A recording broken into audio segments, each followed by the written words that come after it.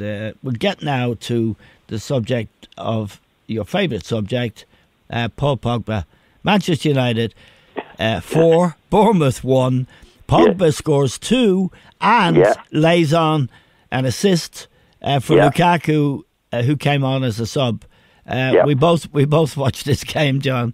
A very weakened Bournemouth team, it should be said, by injuries, but still, what did you make of United? Well, I think they've been clever in certain ways, in the hierarchy to make the change when they did.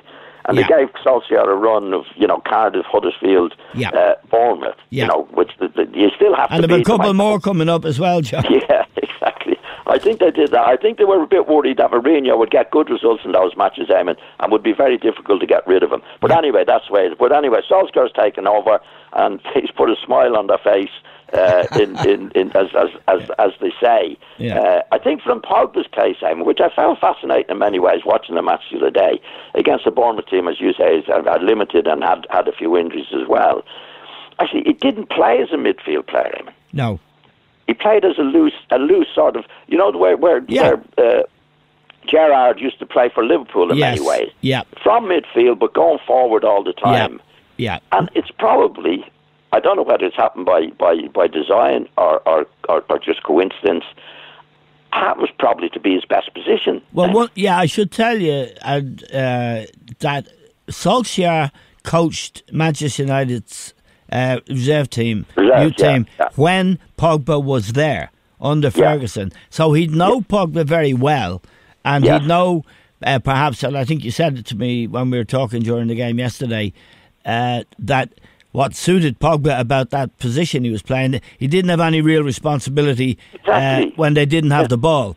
Oh, yeah. He's a free runner.